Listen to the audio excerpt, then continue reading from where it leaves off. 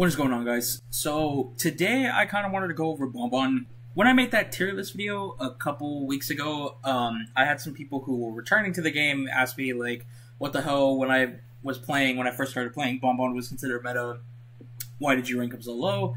What's happening? Like, why is Bonbon so bad? I thought it'd be cool to kind of just go over Bonbon today. I'm going to be basically like furthering my point on explaining why Bonbon isn't really considered the best right now in one, this current meta, two, and then overall for rank. I don't think he's bad in rank. I just think depending on the communication and the team comp, it can go either way. You know, if you're going up against a 4-man VC team, you're probably going to struggle a little bit if they play characters that just resonate well with each other, versus, you know, if you're just playing rank and it's just nothing but like randoms and the team comp is just made of like whatever, then it's probably going to be in your favor. It really just depends on, you know, what the setup is. So we'll just start by going over this match here. So here, GG Thunder Zhaom, as I've been told that it's called. I'm probably still pronouncing it wrong, so forgive me. Here we have a Weeping, Acrobat, Wildling, and Explorer. Typically, whenever people pick Explorer, it's mostly just meant to like distract the hunter or as a character that they lock in just so they can kind of hide. Because realistically, in a match, you're not really going to find Explorer unless you're playing like Feaster. The only time you really end up seeing Explorer is when you have Wanted Order, because no other trait allows you to actually see him. You can't see him with Peepers, and you can't see him with the trait Quenching. Like, you have to actually have Wanted Order in order to see him when he's small. So, typically when you pick someone like this, it kind of forces the hunter to chase after one of the other team comp members. In this case, he's not really going to go after a Wildling because Bonbon's movement speed is pretty slow. And with Weeping, he could go after Weeping. It might be kind of hard. I feel like he's forced on the Acrobat here. Bonbon's bans are Roach, Coordinator, Dancer, and Charles. I feel like these bans are fine. Coordinator, it makes sense just because typically you want to avoid, like, with Bonbon mostly shines as a camper. His chase isn't really the best, and he has almost no, like, map pressure. So having someone like Coordinator be banned is nice, specifically in the tournament setting, only just because you don't have to worry about them basically getting a guaranteed rescue, and that also doesn't force you to bring excitement, so you end up having Blink or Warp as an option. Banning Roach is also fine since it gets rid of her ability to set up portals across the map, which basically allows them to transition, so getting rid of her makes sense since you don't really want the stars to get too far, and Bonbon's movement speed is already slow enough as it is. Same thing with Dancer, you know, you want to just not have those boxes in your match just to kind of avoid them. Would I recommend these bans for rank? No. This is a tournament setting, so of course everything's going to be a little bit different. Okay, tied on Wildling, broken on Weeping, broken on Acrobat, and then tied on Explorer. So the two cutters have broken windows, which is fine. They're going to be getting more distance than normal. That's totally okay. Explorer has tied in case he needs to save from later, and the Bonbon himself is carrying Detention Trump card with Warp. Ever since Warp came out, while I do agree that it's helped Bonbon and it's impacted him quite a bit, I still think, though, that it's pretty hard to play Bonbon right now just because every character that is considered a meta has the potential to just get a lot of distance and be really fast. Lack of situational awareness from the Acrobat here, so he ends up just getting kind of far, avoids that chip. As you can see, though, through the speed boost, with the speed boost from the broken windows, Acrobat gets a little bit more distance than, you know, a person, like, for example, carrying Flywheel or Tide would. That's the other thing, too. Nobody's carrying Flywheel in this team comp, but also having Flywheel is kind of hard to deal with when you're playing a Bonbon, just because Flywheel is great at dodging one of the bombs. Flywheel is great at dodging his bombs, so, for example, if you were to dodge, like, a time bomb, that would basically force the bomber to be on cooldown, and if he's out of bombs, that you're forced to just kind of wait out. He's forced to wait out those couple of seconds to end up just, like, catching up and putting down the same amount of bombs. Here, Acrobat's trying to go through the window, and of course, Bonbon's just putting down some bombs, but with Acrobat's leap ability, it basically almost guarantees him vaulting over objects through windows, pallets, and then just low to the ground objects so he can get some distance. Here, Bonbon ends up wasting his warp for the first hit. This is typically not really the best option. Ooh, ends up missing the bomb chains altogether. I believe he tried to go for a double chain. Here, Weeping accidentally tries to give him for hit. No, still misses the hit due to Bonbon's small range. Tries to bomb him to death. Weeping did kind of force himself to be out in the open. This is the punishment that we are seeing for him not really minding his business, getting too close. He tried to go for a stun, and ideally it would have worked, but Weeping's rocket comes out a little bit too slow.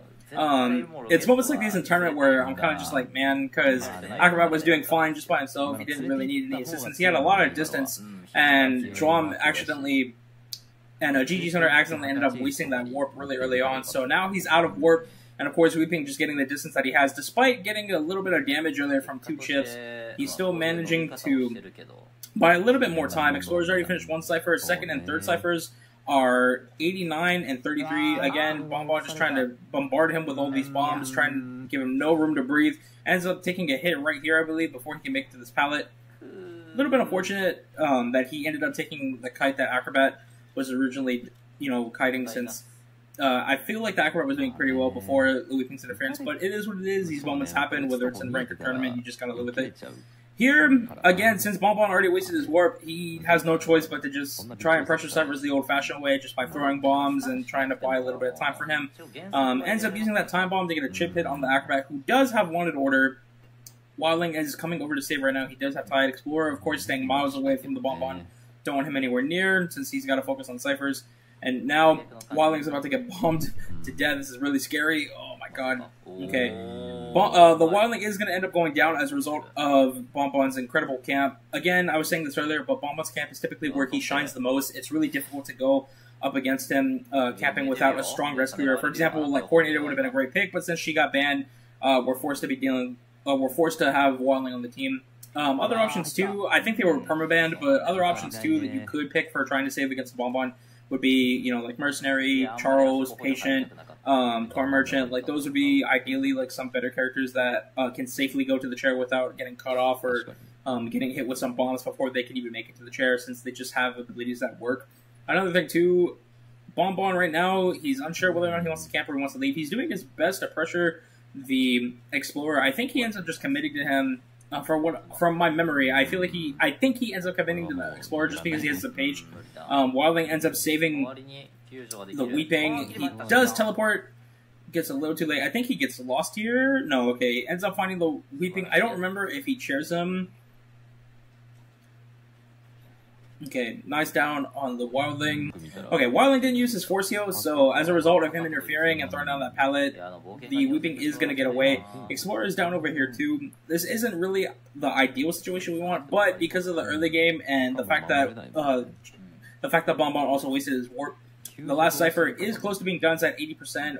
The Weeping kind of just needs to keep his distance. Everybody, unfortunately, is injured, which is no surprise, because with Bonbon, it's pretty hard to save without receiving some damage, unless, of course, he just accidentally hits the chair or misses his bomb chains altogether. Trying to just weed out the Weeping and just letting him slowly approach while also trying to keep an eye on this Explorer since he is on the ground. I think Explorer picks himself up while Weeping comes over here, and instead of trying to hit the Explorer, I believe he tries to bomb Explorer to death. See, because he's putting all these time bombs. Wildling is already over half, but it's not really going to matter. He tries to go for the hit, ends up missing, gets the hit off of Wildling. Unfortunately, though, Explorer does have Tide, so they are going to get some distance. Here, I think they have a horrible pop because they don't pop right away, and I think by the time they pop it, it's a little too late because Bonbon's not in a hit stun animation or anything. So, of course, Explorer is already a little too close for comfort, not really sure which route to go, lack of miscommunication. Oh, yeah. Ends up knocking down the Explorer as a result of poor communication and poor timing of that last cipher pop. Here, he doesn't chair the Explorer, ends up just wasting his teleport to come over here. Fortunately, he does find Weeping, not able to get close enough though, since again, Bonbon is pretty slow. Even without his rockets, just from broken window speed boost alone, it's enough to just provide a decent amount of distance between the Weeping and the Bonbon. This is typically why if you get a team comp where you think some people are going to be running Flywheel or majority of the team comp will have Tide, it's a safer option to pick Bonbon just so you don't have to worry about wasting a ton of time. Not able to get Weeping knocked down, unfortunately. Wildling did open up the other gate, that's over by back gate. So now it's just a battle between bombing Weeping before he can make it through the dungeon, and as a result of Bonbon's inability to pressure and be consistent the way he used to be, this is resulting in a 3-man. Of course, there's some other stuff to keep in mind. Did this hunter really perform that well? Not really. I mean, he did have a little bit of a struggle early game, and of course he missed his opportunity to use warp properly, and ended up having to was forced to use it for trying to get a first hit, which ultimately missed. I think the only reason this match happened the way it did is just because Weeping failed that support that he tried, since the timing of the rocket was just not there. Do I think Bonbon is a bad character? No. Do I think he's not where he used to be? Of course, like, absolutely. So yeah, like, it is a little sad to see, just because I do remember when I first joined, he was considered to be like a consistent tie hunter, where you could pick him for like first round of tournaments just to see like where the other team is at, skill wise. And most of the time, first round, not all the time, but for some regions, like first round, you pick Bonbon, get a tie. If you're able to push for more, you get more. Of course, the meta's like changed a lot since then, like since season 12 when I first joined. But yeah, anyways, I thought again it'd be nice to go over Bonbon. So yeah, hope this video kind of helps you guys cope. If not, I understand. Hope you all have a wonderful day. Good luck on your rank matches, and I'll talk to you all later. Peace.